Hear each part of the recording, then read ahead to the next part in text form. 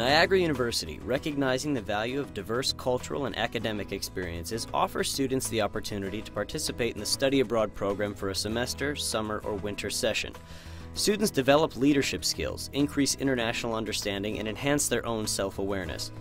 Study abroad students take classes while they are traveling, but they also gain a greater perspective on the world and grow to be more confident and assertive through their experience in the program. Well, before I went on the trip, I was lacking, I guess you can say, a little bit in self-confidence, but once I went abroad, my self-confidence grew. I was comfortable being myself in different countries and different cultures and different contexts, and now I'm far more comfortable in my own, setting, which is America and Niagara University. Just having to travel on your own, I think you have to go out of your comfort zone if you have to ask questions about where you're going, and you have to be confident that, okay, I made the right decision, this is where I need to go. And I went to China and Japan as a freshman, and I also went to Australia as a junior, and they were life-changing in the sense that I came back just more prepared for what was to come and more appreciative of the experience that I had. Career preparation for the 21st century includes an emphasis on an ever-increasing multicultural workplace. Students who study abroad gain a unique perspective on the global marketplace of today and tomorrow. I got to, talk about politics with people other than just Americans. So it makes me a better candidate because I was able to reassess what I need in what makes a good teacher, what doesn't make a good teacher. Yeah, I expected London to definitely be like something here, like New York City. But it wasn't, with the food and the culture and the way people talk, even the way that they work. They say in the United States that we live to work, and over there they work to live. Their whole mindset is not set on work. When I was in Australia, I lived in a community of international students.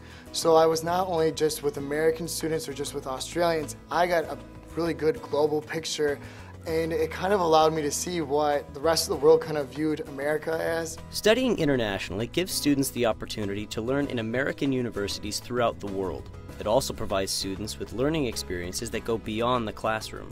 Through my readings, I've gotten to know basically a country's culture, but it's a different experience when you read compared to actually being immersed in it. So it definitely helped me to gain a better appreciation for other cultures. I mean, we went on trips. We went to the Coliseum. We seen the Trevi Fountain, the Pantheon. We seen a lot of things. We seen the Pope Benedict the 16th, Vatican City. You see these things that you see in your history books, and it's just amazing. You learn something when you read it, but you don't really know it until you've experienced it, and that's something that this program definitely enriches your education here.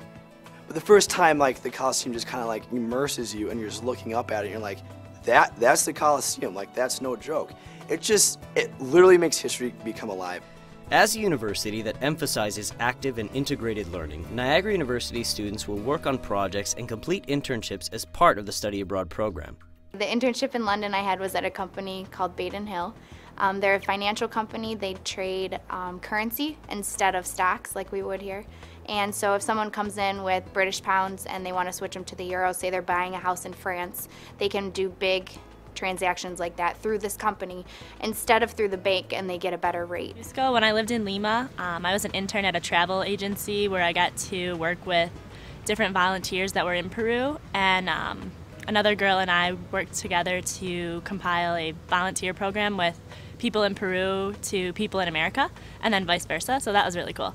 It was a very good experience because I am an education major, and in Paris, France, they gave us the ability to go into a French school and actually work within a French school with children trying to learn English as a second language.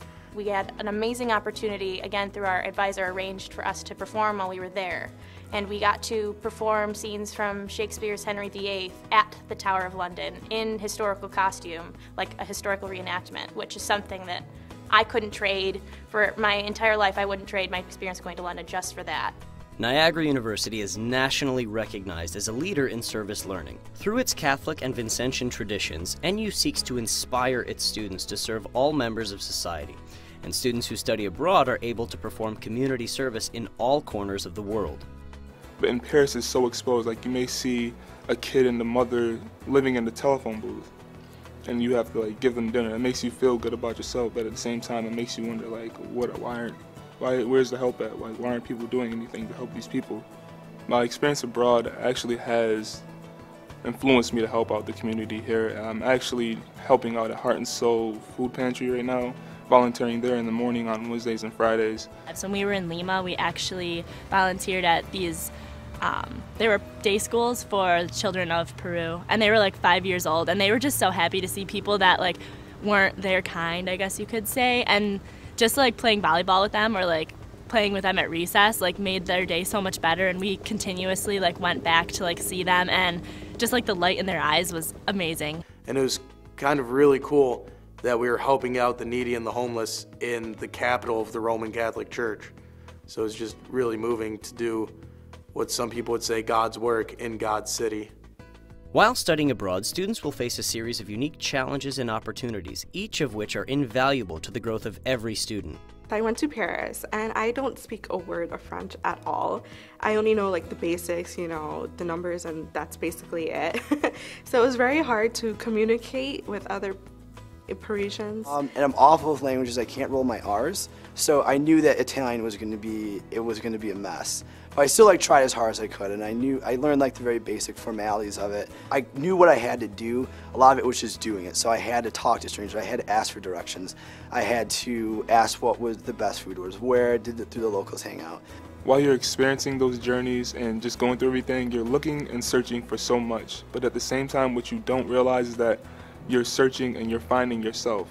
To really push yourself to go into an environment that you don't really quite understand but want and crave to learn about, and to really just let yourself go, let yourself get lost and learn things and find your way home again at the end is a life-changing experience. Explore more, grow more, achieve more.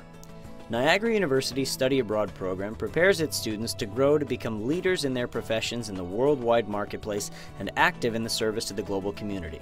Niagara University, education that makes a difference.